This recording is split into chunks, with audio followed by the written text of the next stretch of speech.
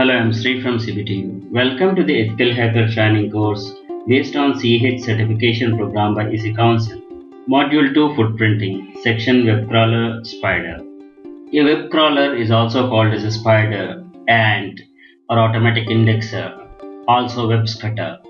This is an internet bot that browses the World Wide Web for the purpose of web indexing. Web crawlers copy all the pages they visit for later processing by search engine, which indexes the download pages so that the user can search more efficiently. Web crawlers copies mirrors a website for offline viewing, and they are preserved as snapshots.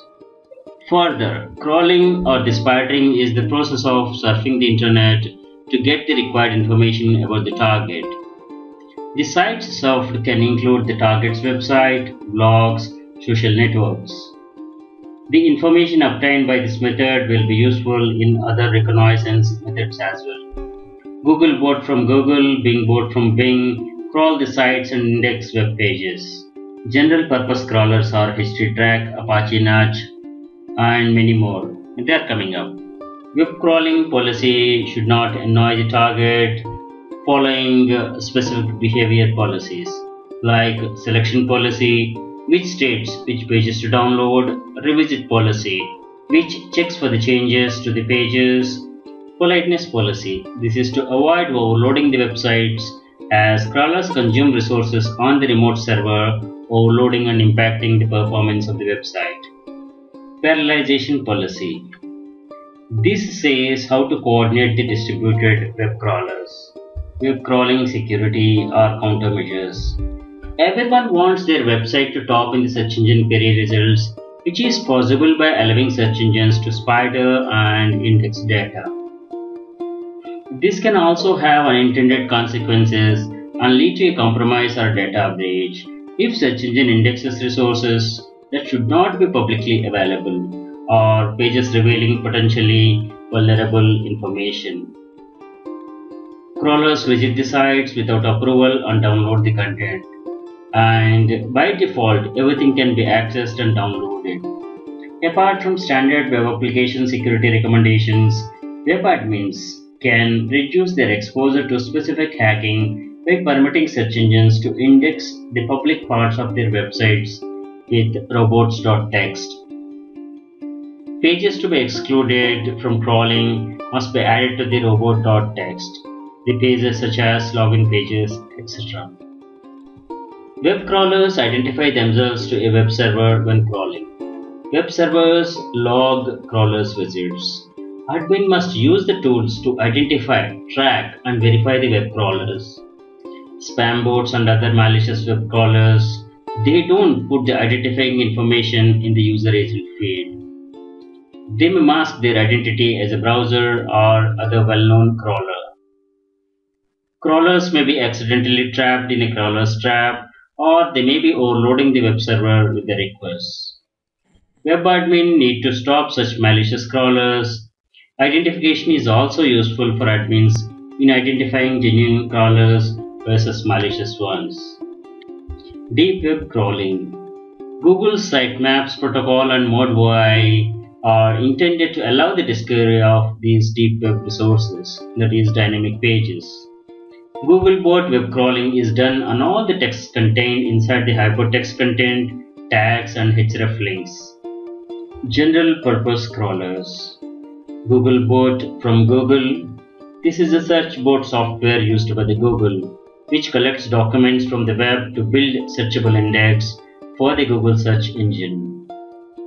Bingbot is a robot deployed by Microsoft in 2010 for the Bing search engine, replacing Amazon bot.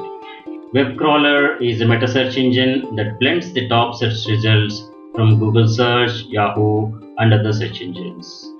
Web Fountain is an internet analytical engine implemented by the IBM for the study of unstructured data on the World Wide Web. World Wide Web Worm, WWW. This is inactive as of now. This was a crawler used to build a simple index of document titles and URLs. Yahoo Slurp. This was the Yahoo search crawler until Yahoo joined with Microsoft to use Bingbot instead. Other popular ones are FastCrawler, Polybot, RBSC, SwiftBot, etc. Open source crawlers. We have Apache Nudge, Scrappy, HistoryTrack, PHP Crawler, and many others. Let us explore some of them in the coming session. Apache Nudge is highly extensible and scalable web crawler. It's based on Apache Hadoop and can be used with Apache Salt and Elasticsearch. It's written in Java.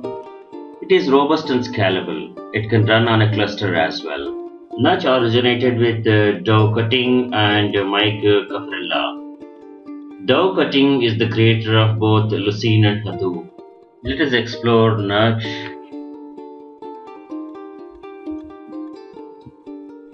This is Apache Nudge website and explore this for further information. Web crawler. This is a meta search engine that blends the top search results from Google search and Yahoo search. This is from InfoSpace and this is started in 1994 and was created by Brian Pinkerton at University of Washington. PHP crawler. This is an open source crawling script based on PHP and MySQL. Explore phpcrawl.cuab.de for more information. HistoryTrack. This is free and open source web crawler and offline browser. This was developed by Javier Roche. It has many features like it allows to download mirror a website from internet to a local computer. Let us see some of the HistoryTrack features. It allows users to download mirror a website from internet. It's licensed under GNU GPL v3. It arranges the downloaded site by the original site's relative link structure. Update an existing mirror site and resume interrupted downloads. It's configurable by options and by filters. That's like include and exclude. There's a basic command line version to use scripts and run cron jobs. Two GUI versions are available: WinHistoryTrack, which is for Windows, and WebHistoryTrack for the Linux Unix BSD releases. It can follow the simple links generated with JavaScript and inside applets and Flash. Download HistoryTrack from this link. They're suitable for your operating system. Give some project name and categorize it under some category. You can give a name, path for the downloads, and the action, what you want to do. So download the website, and you have many other options. And adding an URL with a username and password, and any better options you want to set, you can set, and click next. You have these many options. You can download a website, or you can get separated files, and you can choose whatever you like, and clicking on add URL.